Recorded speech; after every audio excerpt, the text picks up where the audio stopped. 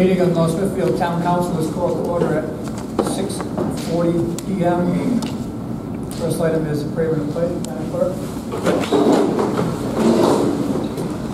Lord, assist with thy Holy Spirit and counsel all those who are serving in positions of authority and responsibility. I pledge allegiance to the flag of the United States of America and to the republic for which it stands, one nation, under God, indivisible, with liberty and justice for all. Call the roll, please. Mrs. Margolis? Here. Mrs. O'Hara? Here. Mr. Rozier? Here. Mr. Zielinski? Here. Mr. Heffernan? Here. Next item is the open forum pursuant to Public Law 42-46-6D, maximum of 15 minutes, and we have a rule that the speaker will have 3 minutes to speak. Now, and again, I'll ask you to state your name and your address when you get up to speak.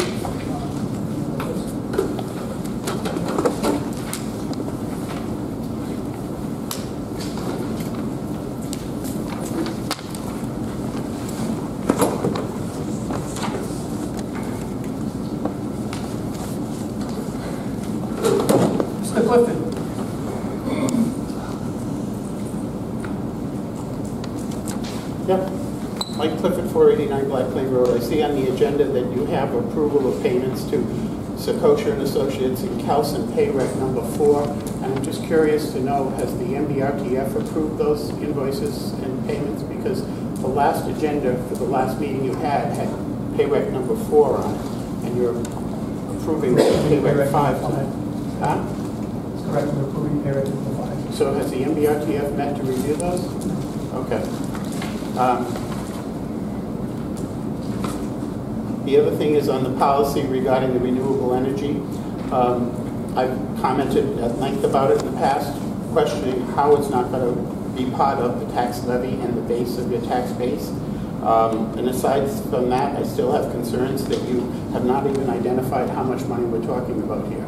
And you know, it sounds as though I read this policy that it's retroactive, and any revenue that's currently coming in as of next July will be taken from that regular tax base into the set-aside fund. So we'll have a automatic tax increase because you'll have to make up that shortfall of the revenue. I don't understand how this is going to work.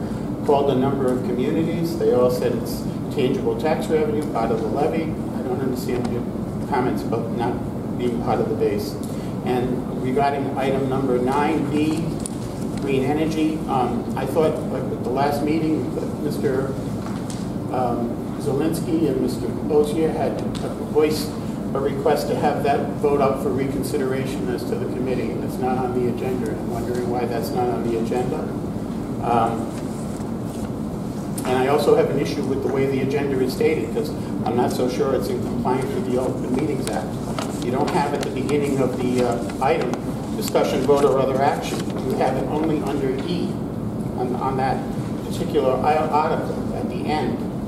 So it appears to me that you're free to discuss under the item E to take a discussion, vote, or other action, but not on A through D.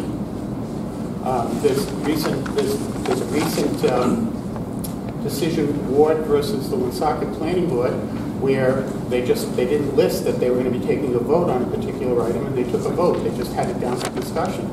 And the Attorney General ruled it was a violation of the Open Meetings Act. So to me, the way this is worded, it's never been worded. Every other item on your agenda has discussion by council, vote, or other action at the top, and then it lists 1, 2, and 3, those topics to be discussed under it, except this one only has it under E. So I'd like somebody to ask the solicitor his opinion and get that on the record. Thank you. Mike Davis.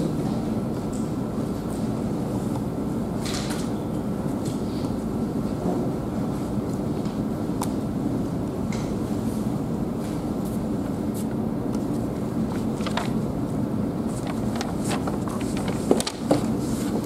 Davis, 151 Douglas Pike.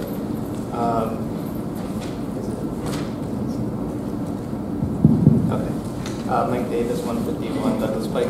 I just had a couple things I wanted to bring up. So I see that tonight there's an executive session on potential litigation with green development. I don't know, it just seems a little fishy, not fishy, but just a little concerning to me that you guys we're actively working on a tax stabilization agreement at the same time there's active litigation against the town. I'm just confused on, I don't know if it's to do with the moratorium and all that stuff, but I don't know, it just doesn't, I just don't know why we're doing so much to help these developers when there's with all these open questions still. The second thought, the other thing I wanted to mention was real quick. So I see the other project, the gold property is called Douglas Pike Solar. I believe there's another project on Douglas Pike that's being considered. So I didn't know if you guys could, somehow come up with a better name than Douglas Pike Solar. There are two projects. I believe the gold property is the bigger, like 60-acre project. I think I read it before. There was like a small 3-acre project. So I don't know from now on if we could better distinguish it, because I read some article and I was a little confused, and then I noticed, it's gold property, which I thought was more on Manatee Road, but I might be wrong. So that was my other thoughts. Thank you. Tony Gurdon?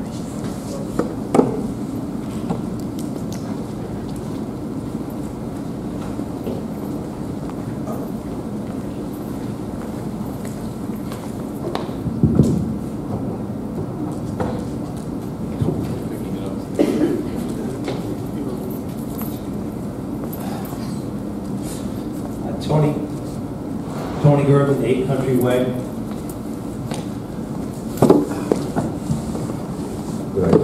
I just want to give an update on a couple of things, more or less Parks and Rec related here in the town of Smithfield. First off, I don't know if you had a chance to see or not, but there was a dedication ceremony on Saturday for the newly refurbished basketball court at Pacheco Park. It was it started off as a Eagle Scout project. Nolan Parent was the Eagle Scout, she's 2-3 years ago.